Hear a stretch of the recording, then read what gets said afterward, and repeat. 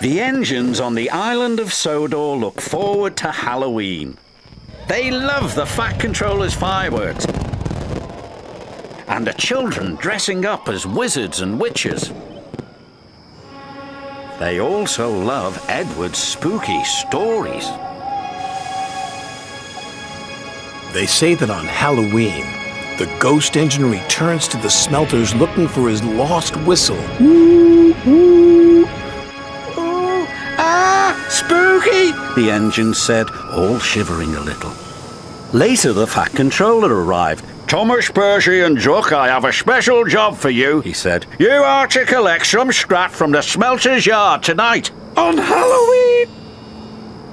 Don't worry, you will be back in time for the fireworks. Percy isn't worried about missing the fireworks, teased Thomas. He's a scaredy engine. I am not, called Percy, but he was, a little. At the smelters, all Percy could think about was Edward's ghost engine. Thomas knew Percy was scared, so he teased him even more.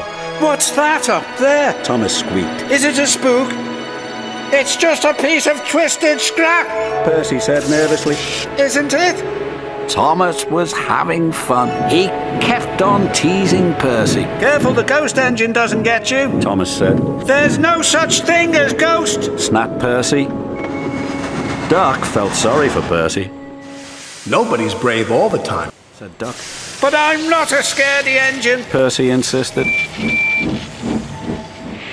The job was nearly complete. Well done, the yard manager said. Now I'll need one engine to finish up. Duck wanted to pay Thomas back for all his teasing. Please, sir, he said. I'm sure Thomas wouldn't mind staying. Of course not, Thomas boasted. I'm not a scaredy engine.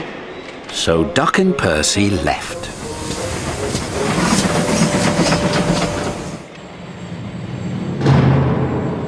When Thomas was by himself, every sound and every shadow was spooky. He was beginning to feel very scared. There's no such things as ghosts, he said nervously. Who's there? Thomas was so busy looking for ghosts, he didn't watch where he was going.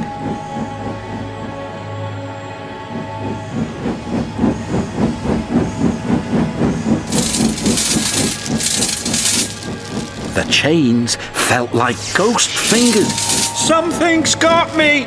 Thomas wheeshed and set off an old steam whistle. The ghost whistle, said Thomas, and he raced away as fast as his wheels could carry him. The ghost engine is after me! It was naughty of Thomas to tease you, Percy, said Duck. He was only playing, said Percy. I hope he hurries up. I wouldn't want him to be late for the fireworks. He's after me! I don't think you'll be late, said Duck. Duck and Percy joined the other engines for the fireworks. Where's Thomas? Percy asked. He'll miss all the fun. It would serve him right after all his teasing, Duck said. But Percy was worried. He went to look for his friend.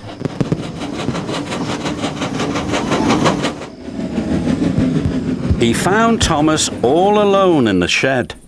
Are you all right, Thomas? He said. Yes, I'm sorry I teased you, Percy, Thomas said. Duck was right. We all feel scared sometimes. And we all have to say sorry sometimes, said his friend. So come on, Thomas. We can watch the fireworks just as well from here. And he was right.